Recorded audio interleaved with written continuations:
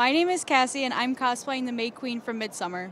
My name is Jordan, and I'm cosplaying the bear from Midsommar. This was a pain in the butt to get everything together, and lots of hot glue and hot glue burns. Oh my gosh.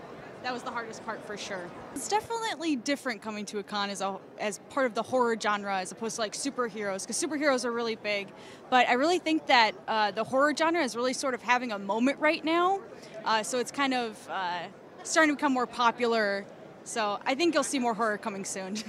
There's been a lot of excitement about it too. Like, people have been very excited to see us as horror characters, and I didn't expect that at all, but people have loved it. The advice that I would give is to not be so hard on yourself. It's okay. And you can just like try your best, and don't be afraid to put your own spin on things. You don't have to have everything replicated exactly. Yeah, my advice for a first-time cosplayer is don't be afraid of mistakes, and don't be afraid to go weird. Just commit to it, and people will love it. Like, the people at cons are really, really accepting. It's great. It's the best.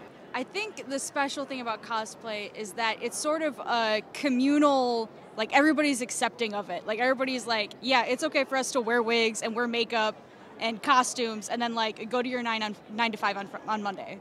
Like, it's just like this collective thing that, yeah, it's fine, whatever. It doesn't matter that it's not Halloween, like who cares? I really think people love recognition and like just being able to say, I get that, I get what you are. And then it's that communal joy that you just experience in that moment. People love to be recognized. Yeah.